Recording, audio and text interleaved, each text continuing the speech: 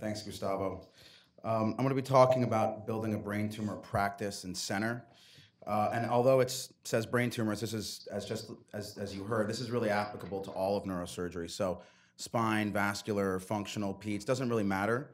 The concepts are the same. How do you build a practice? How do you build a program? I'm going to go over a little bit about what we did down in Miami. What's also important to know is that this is something that you'll never learn during residency, just like Gustavo said. This is something that you guys learn how to take care of the patients. You guys come to work. There's someone here in the operating room. You take care of them. They go home, but you end up having no idea where the patients come from as a resident. I remember, these people show up, and it's almost as important to know where the patients come from. How do you get the patients as opposed to just taking care of them? And that's a critical skill that's never taught during residency. So something we want to focus on, just like Gustavo said, for all the chiefs and fellows and really junior attendings. So we'll start by talking about what exactly is a medical practice. So really, if you look at the bottom, just for us neurosurgeons, it's the number of patients that you treat. It's the volume of patients that you see in clinic, that you treat surgically, and that's really what your medical practice is defined as.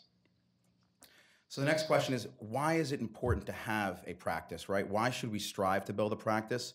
What's the benefit?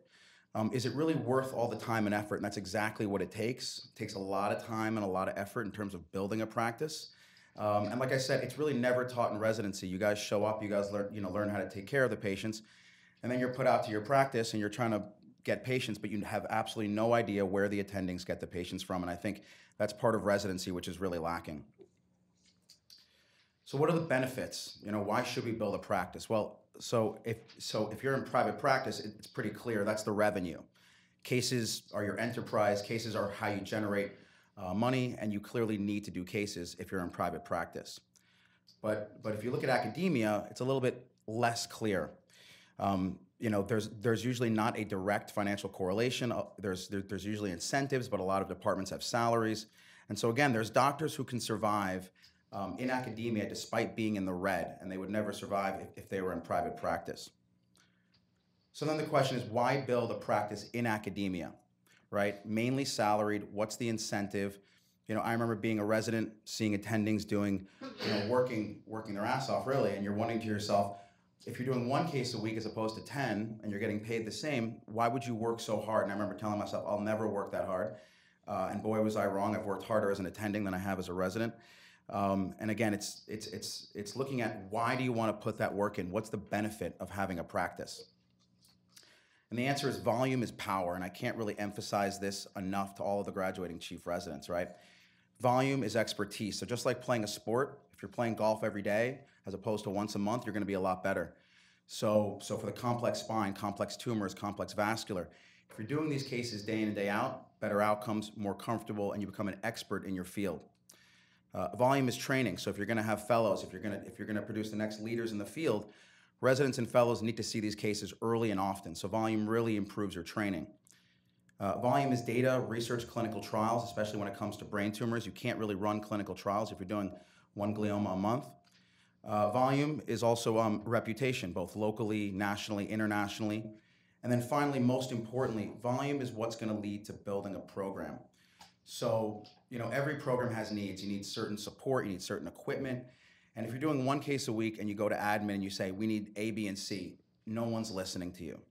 You're doing 10 cases a week, 12 cases a week. Now you have the ear of the administrators. At the end of the day, money talks. And so building a program, the key is you need the volume first, and then everything else falls into place. If you start making requests and you don't have the volume, usually falls on deaf ears. So you gotta really have that core centerpiece first, and then the institution will be behind you once they see that the money's being generated.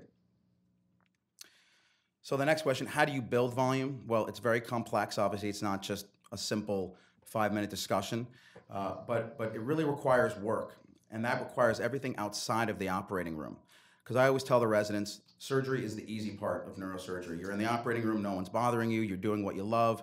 That's the easy part. It's when you get out of the operating room and everything else that goes into building a program that really requires work. And if you just go to work and you go to the operating room and you go home, you're never going to build a program, and you're never really going to build a practice. You got to put in the work outside of the operating room. And the question is, there's a lot of talented surgeons out there. We all think that we're good, and we are good, but there's a lot of talented surgeons out there, a lot of options. Why would the referring doctor send you a patient? And that's the question you have to ask yourself as you're starting to build your practice. So the 3 A's, availability, affability, ability. I'm sure everyone's heard this, but these 3 A's drive referral patterns, period. These 3 A's pretty much determine who builds a practice, who builds a program. So one is being available, pretty obvious. Answer your phone, answer your email. It can't just be your office. People have to be able to reach you easily. If someone has a patient in neurosurgery and they want it seen, very tough to go through the office. They have to be able to reach you directly. Affability, pretty simple, just be nice. Obviously, if people don't like working with you, if you're rude on the phone, people aren't really gonna send you patients. And finally is, how good you are. And that's actually the least important, which is shocking. So we all know a lot of doctors who are very successful who aren't very good. And the bottom line is they probably hit the first 2 A's. But if you can get all 3 A's, if you can be available, people like working with you, and on top of that, you're a good doctor, that's when you can really build a great program. So you gotta focus on these 3 A's when you're first starting out. So then how do you translate that into building a program, right? Building a practice is one thing, that's just one person. How do you build a program? Well, there's a lot of steps, which we did down in Miami, and I'll go over all of these, talking about how these translated into building a brain tumor center. And so like I said, when I joined back in 2011, the goal was to really build a center. And there wasn't much there, the case volume was low. So the number one priority, again, as I said, was to really build case volume. After that, we wanted to start a fellowship, train the future leaders, bring in surgical techniques, which are cutting edge, start a tumor bank, database, clinical trials, translational research. All of that was critical towards the center. But as you see, the number one priority is case volume, and that's what I was brought down to to do. So what were the challenges that we faced? And I think a lot of hospitals have these challenges. So the Brain Tumor Center was headed at one of the smaller hospitals, which was just across the street from Jackson Memorial. They had purchased it back in 2011, back when I started. And so what were the challenges about building brain tumor volume at this new hospital? One, small ER, so there's no guaranteed cases. So hospitals that have a large ER, those are guaranteed cases you don't have to work for. They come through the ER, they're yours, they're surgical, and you don't have to work for those referrals. This hospital, unfortunately, had a very small ER, almost like an urgent care center. So the amount of brain tumors that came through that ER were less than 5 a year, I would say. So really no guaranteed cases. 2, really no experience treating brain tumors. So the nurses, the techs, the OR staff, the equipment really had never dealt with these complex cases. So you're starting from scratch, and that's obviously a challenge. And then finally, this used to be a small private hospital called Cedars. And so you have those private networks that you have to crack into. And I think anyone who's trying to start out needs to know that there are these referral patterns that are kind of ingrained, especially amongst these private practitioners. And really cracking into that can be very, very difficult. And that was a big challenge of ours. So 1, targeted faculty recruitment. This is the first step if you're going to build any program, vascular, spine, peds, trauma. And that person needs to be a clinical workhorse. You don't start a program by bringing in a researcher, a 50-50 guy. That's almost like a 6th man in basketball. You need to have a clinical workhorse in whatever specialty you're going to develop a program in. Generate the volume, and then all of the supplementary people, researcher guys, 50-50, they all come second. But if you're trying to build a program and you get a researcher first, in my opinion, that's backwards. You got to first generate that volume. Number 2, aggressive referral network development. So you got to really raise awareness about your program. So if you start a program, really people don't know about it because it's brand new. So how do you educate the public? How do you educate physicians as to this excellent program which you're building? And so we went on a mission to inform South Florida about our new brain tumor program down at Googled South Florida hospitals, 92 hospitals between Key West up to the Treasure Coast, out to Naples, so about a 400-mile radius. Some of these are tiny little psych hospitals. Other ones were major hospitals, kind of like Mount Sinai, Baptist. And so all these hospitals have to have some kind of CME event. So we contacted each of these hospitals, had a positive response from 77. So gave 77 talks over 18 months at all these hospitals talking about our brain tumor program with the goal of having these people understand what's available for them and their patients. And so what did these talks emphasize? So as I said, really the three A's, by far the most important, talking about how we can see their patients right away, how we're obviously nice to their patients and them, and also how the outcomes are better. What are we doing differently at UM? So that's obviously a key thing. So if you're starting a program, what makes you different than all of those private practitioners? Surgical innovation, excellent outcomes. And these are some of the surgical techniques, which I'm sure you guys all use here: awake craniotomies, advanced neuronavigation, laser ablation, brain path Vicor, minimally invasive systems, fluorescence-guided tumor resection, and then vaccine-based clinical trials. This is what separates academia from the private practitioners. And so all the talks that we gave emphasized that, so that they understood that there was a higher level of care at a university setting. And finally, you always want to end the talk with, how do you get the patient seen? Because at the end of the day, that's what they care about. They don't care that you're doing awake craniotomies. They want to know, how can I get my patient seen by you quickly? So you give out personal information, contact information, and you explain how the patient gets seen right away. And that's the key part of any talk. Community outreach. So got involved with a lot of the support groups. So a lot of the referrals come through these support groups. If you're involved in these support groups, you really increase your footprint in terms of patient referrals. So the Florida Brain Tumor Association, Voices Against Brain Cancer, PAPCOR, which is a cancer group, Women's Cancer Association, meet with them, go to their galas, give talks. I mean, a lot of the referrals come just through patients, talking amongst themselves. And so I think community outreach, again, regardless of what type of program you're building, got to reach out, get involved in terms of these support groups. Expanded encatchment area. So, where are you going to focus your efforts? You have to see, where is the best ROI.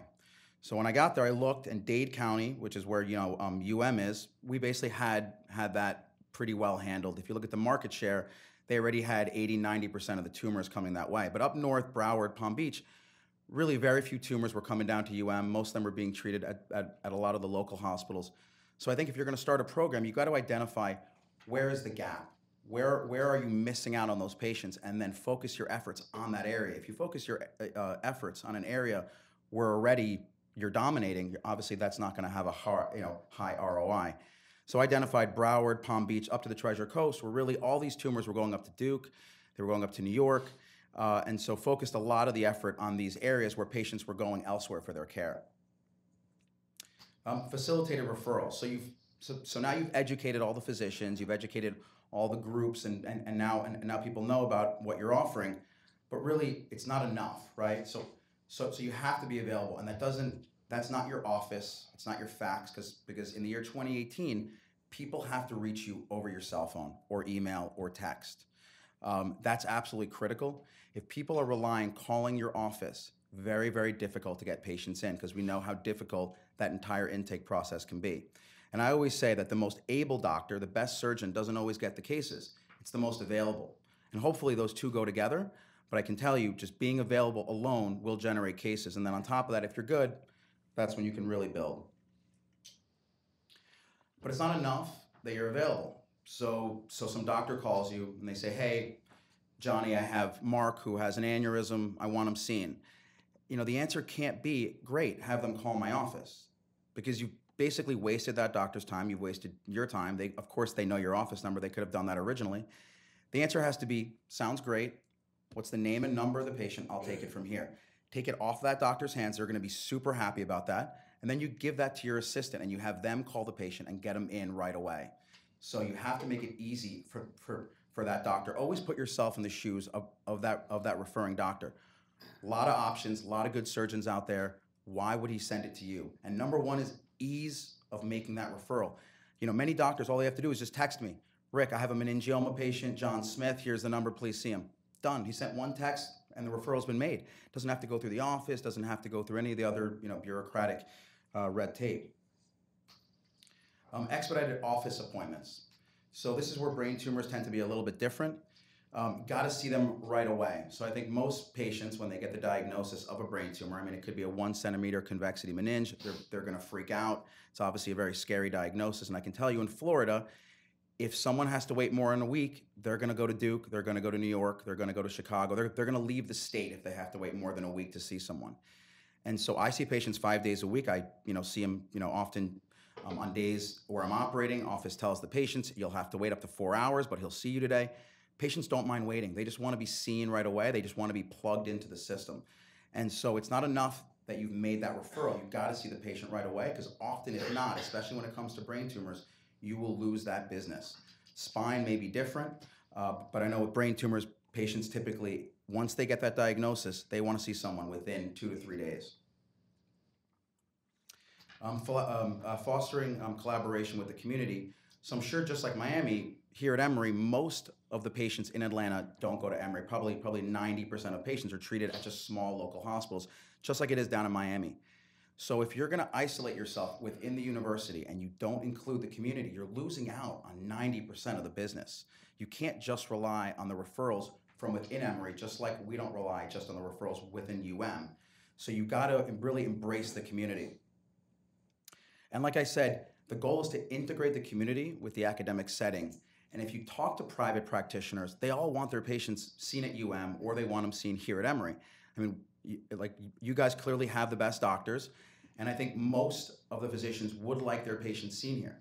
But the question is, why don't they refer to Emory? Why would someone in Atlanta who has a patient who needs neurosurgery not send it to Emory?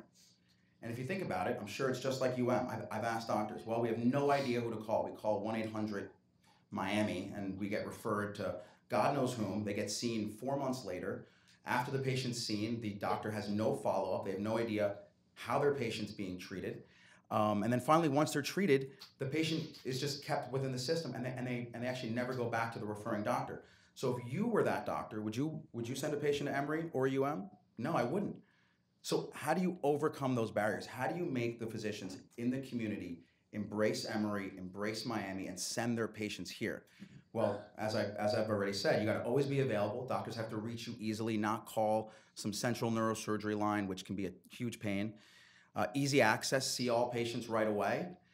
Constant feedback. Let the doctor know what the plan is. Pretty simple. It takes a simple text, an email, a phone call. Hey, saw your patient needs surgery, going next week.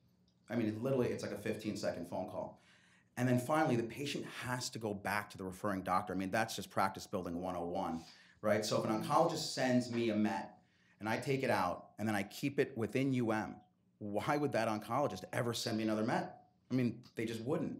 So the patient always goes back to the referring doctor, or at least offer that to them, because otherwise, if a doctor's losing business by sending patients your way, he's not going to send you any more patients. And if you can embrace the community and that other 90% of patients who are treated here in Atlanta outside of Emory, that's when you can have real growth in terms of your case volume. Networking. So this is critical. I store all of my contacts on Outlook, so it's always saved and you can never lose it, but obviously everyone can have their own way of saving their contacts. Currently about 6,000 referring physicians down in South Florida who I've at some point interacted with or shared patients. And this allows you to constantly update these physicians, texts, emails, phone calls, so that they feel like there's a relationship there. They can ask you questions. Hey, what do you want to do with the hydrocortisone on this pituitary? What do you want to do with the, Keppra on this meningioma? And having that relationship really expands referrals. MRI collages. So my fellow typically puts together MRI kind of images, as I'll show you, kind of like before and after. That goes to all the doctors. That's a small touch. Takes literally about a minute to put that collage together. And the doctors love it. They see exactly what's been done. This can be done in terms of vascular, in terms of like the pre and post angio spine with the films. And really, fax is pointless. I can't emphasize that enough. If you think about communicating with fax in the year 2018, I mean, faxes almost never come to my office. My assistant puts it on my desk like 3 days later. I read the fax. I may have a question. I now have to call this doctor because I don't have the information. He's not in the office. He has to call me back. And now you're in this cycle where, you're never going to communicate with that doctor. And it's just so unbelievably inefficient. So fax, in my opinion, is completely pointless in this day and age. Got to really open up the lines of communication over your cell phone. It's got to be the cell phone. If you're not willing to use your cell phone, it's very difficult in this day and age to build a practice from scratch. So this is an example of a text that I will send a doctor who sends me a patient. Very simple. Joe Smith, doing well, no issues, neuro intact, home today. MRI confirms gross total resection of his large bifrontal meningioma, Komotar. That takes literally 15 seconds. And if you are a neurologist and you get this text, why would you ever send a patient anywhere else? No other doctor is going to do this. No one's going to put the time in to do this. But this is what it takes. You got to have that communication skill where where the doctor knows exactly what's going on with that patient and what the outcome is. And this has really led to even having referrals from radiologists. So this patient was 3 hours north with a radiologist who I've obviously never met, somewhere up in the Treasure Coast. And this patient comes to my office, 1, large right-sided mass, 2, go see Rick Komotar. In the MRI report. I mean, it's part of the medical records. I mean, I've never seen this before, but this is an example of if you take good care of patients and you communicate and the doctors know who you are, reputation begins to build and stuff like this happens. If you just operate and you never talk to the doctor and you never round on the patient can have the most amazing surgery done, but stuff like this doesn't happen if you don't go the extra step and you really communicate with all the doctors with that patient. So this is my step-by-step how I do a new patient referral. Obviously, everyone can do it differently, but this is what's worked for us. So typically, most referrals come through my cell phone, a call, a text, and email. I get the name and contact info. I immediately forward that to my office. I say, have this patient see me in the next 2 days. They know to always book, overbook, double book, triple book. See them right away. Once I see them, I always get in touch with the doctor. Again, simple email, simple text. Sounds like a lot of work. We're all busy running around. You literally write a text, saw your patient, surgery next week, call me with questions. That will go a long way. So just communicate with them, get in touch with them after the surgery. Again, 2 or 3 lines, surgery went well, home tomorrow. See them and also text them upon follow-up. And this seems like it's a lot of work, and it is, but if you're organized and you're diligent, this really doesn't take that much time. If you're disorganized and you haven't done this before, it can take a long time. But if you build a system, this honestly, for each patient, it's 5 minutes a day at the most. And so you have to have a system, you have to be organized, and this type of communication goes a long way in terms of building future referrals. And then finally, looking at your clinical outcomes, right? So patients are your biggest referral source. Okay, you gotta keep patients as your first priority, and you have to keep your complications to a minimum. So I can't stress this enough with the residents, fellows, and the junior attendings. Your reputation as a surgeon is built in the first 3 years, period.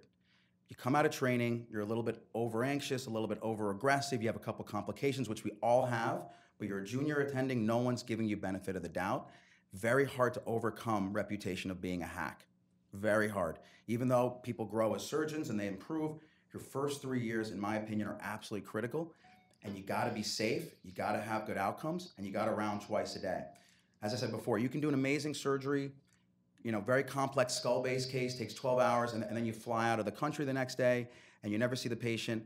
That patient doesn't know how complex the surgery was. They just know that their surgeon never saw them, and they're not gonna really speak very highly about you. So, I round twice a day. Rounds on these patients, you just literally spend 30 seconds in their room. That's all they need. So I always say happy patients means more patients. Everything I said before is critical, but your biggest referral source will be your patients. So if your patients like you and they do well, they're gonna talk to their friends. And in this day and age, everyone knows someone who had neurosurgery. And so you have to keep your patients happy. That's your biggest referral source. Keep your outcomes good, keep your complications to a minimum. So what does that mean to our brain tumor volume at UM? So when I got there in 2011, brain tumor volume was kind of average, about 240 cases. And then it quadrupled over the next 5 years to over 1,000, making us one of the busiest brain tumor centers in the US. These are just some of the numbers. Duke's about 1,100. Miami, we just hit 1,000 last year. Hopkins about 1,000. Sloan Kettering about 900. Columbia 800. WashU about 500. And so in a very short period of time, really expanded that brain tumor volume, which is the key towards building a comprehensive program. As I said, volume is always the first step. So here's an example. What's that 5-year transformation look like for our brain tumor center, right? Building a practice is a one-man show, but what does that mean in terms of the bigger picture if you're building a comprehensive center of excellence? So we went from 250 up to about 1,000. And then what's all the downstream effect of the volume, which is really what you guys want to know. So we used conventional surgical techniques, went to advanced cutting-edge surgical techniques. We had terrible neuropathology. We were always trying to get a new neuropathologist, but obviously if you're doing 200 cases a year, no one's listening to you. No one's going to hire another pathologist. But once we started doing 1,000 cases, they hired a new neuropathologist quickly. And so now we have one of the best neuropathologists down there, and that's been a huge asset to our program.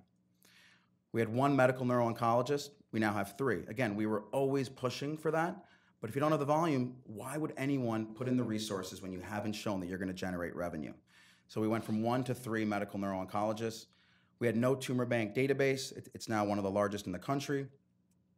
We had 1 clinical trial. I mean, that's pathetic. I mean, for a large academic center, neuro-oncology, 1 clinical trial. And now we're up to 15. And that's a direct result of bringing in the volume. We had no brain tumor researchers. We now have 3 dedicated NIH-funded brain tumor researchers. We only had 2 brain tumor publications back in 2011. We had nearly 30 this year, and that's an example of getting the residents, the fellows involved. Obviously, if there's volume, there's research, there's clinical trials, and there's a lot of case series to be published, and so that expands how much your residents are doing. We had no fellowship back when I got there. It's now one of the few CAST-approved neuro-oncology fellowships. And I think much like you guys have here, there's really a growth opportunity for your brain tumor center, your brain tumor institute. And if you capitalize on that, you guys have a lot of similarities with UM, and that's how you build a truly comprehensive program. And so it's a short talk. I just want to thank, obviously, the entire department and really focus on the fellows. I've been lucky to have amazing fellows, and you can't build the volume without having unbelievable fellows. And so just want to point out that these are the guys who really, these are the engines that make the Brain Tumor Center run. Just want to say thanks to Gustavo. As you heard, he and I have been friends back when we were in Hopkins. A tremendous colleague, great friend, and obviously thanks for setting all this up.